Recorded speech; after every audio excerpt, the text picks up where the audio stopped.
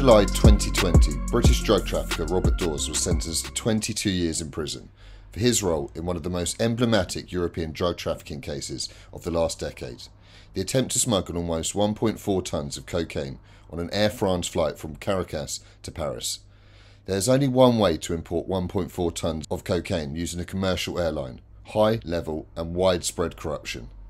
In Venezuela, it has not only involved corrupt airport workers and National Guard, but also top-ranking state officials. According to a US indictment, among them were President Nicolas Maduro, along with Hugo Carvajal and Diosdado Cabello, two of the most powerful members in the current administration.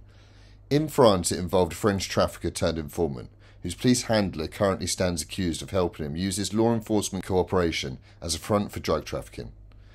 And at the centre of it all was Dawes, a transnational poly-drug trafficker with contacts in high places and corrupt port officials in his pocket all around the world, according to Robert Hickenbottom, who led the investigation by the UK National Crime Agency. The case exposed how the key to cocaine trafficking today is less the extreme violence with which the trade has become synonymous, but rather corruption, and it showed the cancerous effects of the cocaine trade, which corrupts states wherever it spreads, eroding capacity and, in more extreme cases, democracy. With trafficking to Europe booming, the cocaine trade is now spreading the cancer of corruption further and quicker than ever before on both sides of the Atlantic.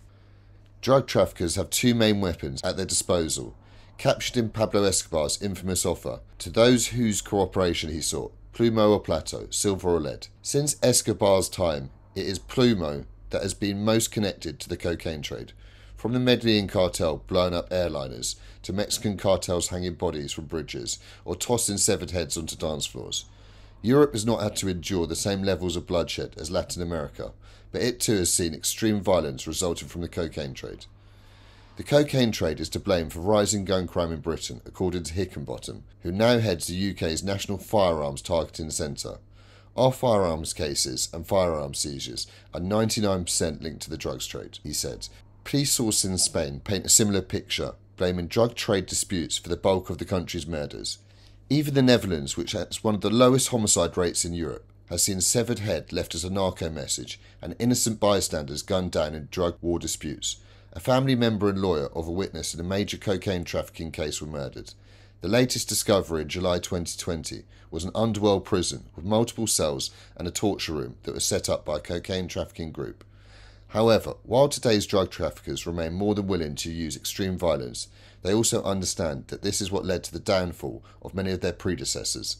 Violence, particularly extreme violence, creates headlines and draws attention of authorities. Instead, Plata is the weapon of choice today for transnational organised crime. Corruption from drug trafficking penetrates the state at all levels, from police patrolmen to presidents, and it targets all branches of the state: the judicial, the legislative, executive and security forces.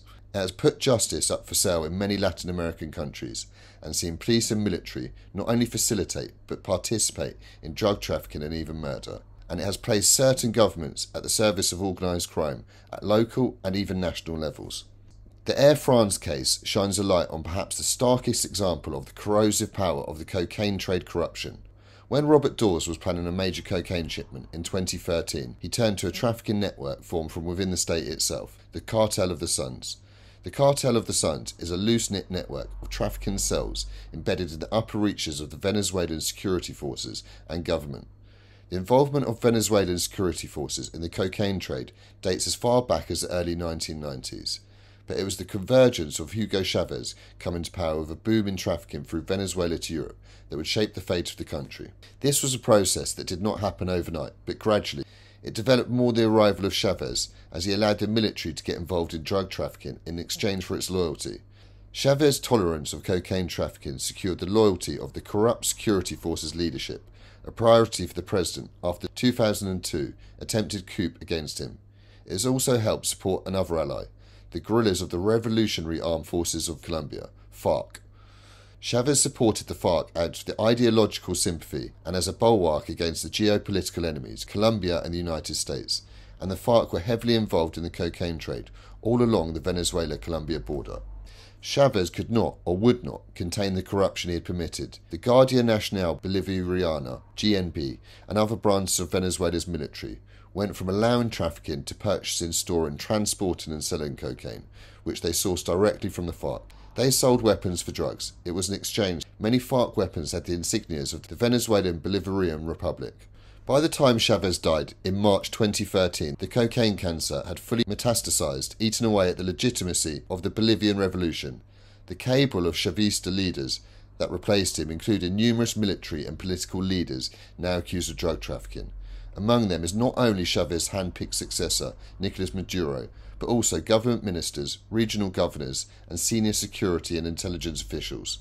It was shortly after Chavez's death when Robert Dawes dispatched his emissary to meet with a British national known as Charlie Brown, who was his upstream connection with the cartels of the Sun Network. Together, they made arrangements for the Air France shipment.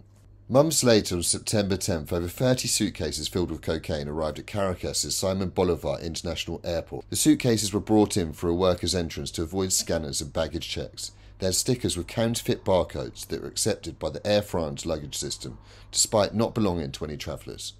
Reception of the cocaine in France was then handled by one of France's biggest marijuana traffickers, the incarcerated Sofiane Hambli. However, unknown to Dawes and his Venezuelan partners, the operation was compromised. British undercover operatives in Venezuela had warned the French of the impending shipment using an Air France flight, and the French had set up a controlled handover operation. Hambli was a collaborator with a French police unit, the Central Office for the Suppression of Illicit Drug Trafficking. The seizure made international headlines, and Venezuela came under pressure to respond. Authorities initially made 27 arrests, including airport workers, low-ranking members of the GNB, which is responsible for security at Venezuela's airports, and Ernesto Mora Carvajal, the GNB lieutenant colonel, and Hugo Carvajal's nephew, who had headed the airport security. 7 airport workers and 3 GNB officials later received sentences of between 10 and 22 years in prison. Mora Carvajal, however, was quickly declared innocent and released. There was little doubt that the true masterminds were to be found much higher up, and in 2020 the US Department of Justice accused President Maduro, Hugo Carvajal, and Diosdado Cabello of involvement in the case. Among the evidence were communications intercepts in which Maduro told Carvajal and Cabello shortly after the seizure that they should not have used Maiqueta Airport for drug trafficking and should stick to established trafficking routes. Venezuela is not the only example of a nation suffering corruption due to cocaine trafficking routes to Europe. The former Dutch colony of Suriname was long ruled by Desi Bouterse, first as a dictator and then as elected president. He allegedly had contact with Pablo Escobar and did arms for drugs deals with the FARC in the 1990s. In 1999, Bouterse was convicted in absentia as the mastermind behind a shipment of cocaine to the Netherlands. It is clear that there are links between the state and the underworld in Suriname. Since then, cocaine routes to Europe have expanded around the region, and so has the corruption. Ecuador, and especially the port of Guayaquil, is now one of the main dispatch points to Europe. Here, drug trafficking allegations have reached the highest level of the state. In the previous administration of Rafael Correa, there were narco scandals involving government ministers, presidential allies, and even the president himself. Underworld sources in Ecuador, who spoke on the condition of anonymity, described to Insight Crime how police, armed forces, judges, prosecutors, public registrars, mayors, governors, and even figures in the national government are all on the payroll of cocaine traffickers. If you're not corrupt, they will corrupt you, said one, who had first-hand knowledge of drug trafficking in the Colombia border region. Another major dispatch point to Europe to emerge over the last decade is the Dominican Republic, a long-time transit route to the United States. Once again, the increase in trafficking through the country has deepened already high levels of corruption. In the Dominican Republic, decades of corruption have made politics a partner of drug trafficking, and today this has reached exorbitant levels. Drug trafficking co-op politicians begin at the local level, where sources say candidates for municipal elections are routinely bankrolled by traffickers, and their influence rises to the national level, where President Danilo Medina has faced scrutiny over his alleged links to the wife of one of the island's most notorious cocaine traffickers, Cesar Emilio Peralta, alias El Abusador. Factions of the Dominican security forces, meanwhile, have crossed the line from corruption to criminal actors, participating in everything from murder for hire to international drug trafficking. The former director of the country's anti-narcotics police was even convicted of stealing nearly a ton of cocaine.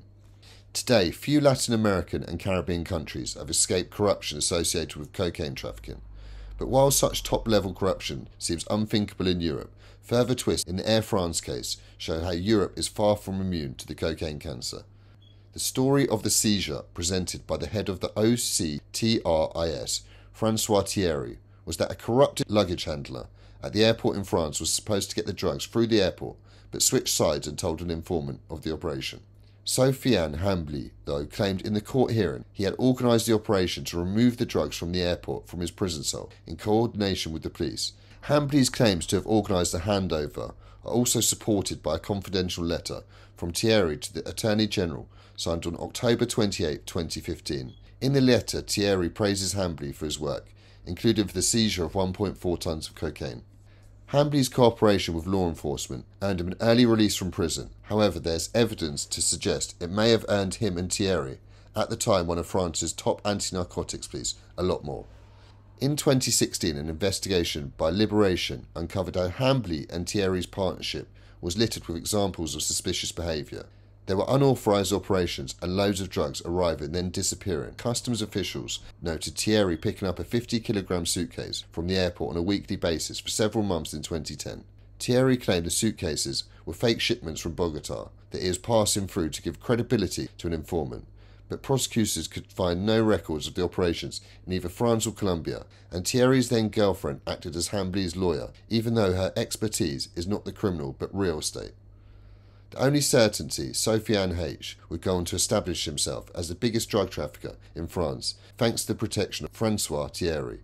A year later, Thierry was indicted for criminal association.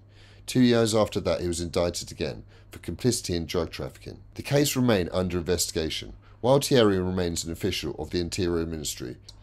Hambli was rearrested in 2016, but then released after a 2-year pre-trial detention. Like the Cartels of the Suns, the story of Thierry, a top European anti-narcotics official accused of helping to traffic drugs, is an extreme case, but in Europe as in Latin America, it's still just one part of a much bigger picture. Corruption in Europe might not be as widespread as Latin America, but its core elements remain the same, structural and strategically planned. According to Europol, cocaine trafficking-related corruption is on the rise. The first European mafias to capitalise on large-scale cocaine trafficking, the Galicians and the Italian mafia, already worked in spaces where they are able to penetrate and co-opt the state, but their participation in the cocaine trade took corruption to new levels. Armed with cocaine money, the Galicians infiltrated government institutions, the legal economy and politics at an unprecedented level. In the 1990s, the region of Galicia was in danger of becoming a Spanish Sicily. In Italy, cocaine riches have helped organised crime continue to penetrate even as anti-corruption measures have broken up old ways of working. In December 2019, Italian military police arrested more than 300 people on suspicion of membership of the 'Ndrangheta, the second biggest mafia bust in Italy's history. Suspects included politicians, lawyers, accountants, a local police chief, a former member of the Italian parliament within ex-Prime Minister Silvio Berlusconi's Forza Italia party. The level of infiltration and control that 'Ndrangheta have is worrying, as going to the next level. We're talking about people who are highly educated, white-collar. When organised crime from the Balkans moved into the cocaine trade, the region's already weak and corrupt institutions proved easily corrupted. Countries like Italy and Spain have more capacity to address corruption today, but similar efforts have yet to develop in Eastern Europe. In Eastern Europe, there is less administrative control. There have been numerous cases linking Balkans politicians and police to drug trafficking, especially in Serbia. In 2009, the head of Serbian police, Ivica Dakic, faced corruption accusations after he was twice captured on camera meeting the drug lord Radoljub Radulovic. Dakic was never charged. He managed to survive the scandal and is now the Serbian Minister of Foreign Affairs. Nonetheless, as the Hambli case shows, in most cases the biggest threat of corruption comes at the points where cocaine enters Europe. Here, people on the ground, such as port workers or customs officials, can make the difference between success and seizure. In the port of Rotterdam, for example, several customs officers have been arrested for participating in drug trafficking, including one officer who earned millions waving through contaminated containers before he was arrested and sentenced to 14 years in prison in 2017. European cocaine corridors are currently evolving and expanding. All of its 20 busiest container ports have seen cocaine seizures of over 100 kilos over the past 3 years. Meanwhile, cocaine routes are opening up all around Latin America, from the ports of the southern cone countries to the mouth of the Amazon River. Wherever these new routes go, the cancer of corruption follows. The future of the cocaine trade may well lie in the hands of these corruption networks. Hope you enjoyed this. If you did, please like, share and subscribe. And please stay tuned for part 8 coming soon.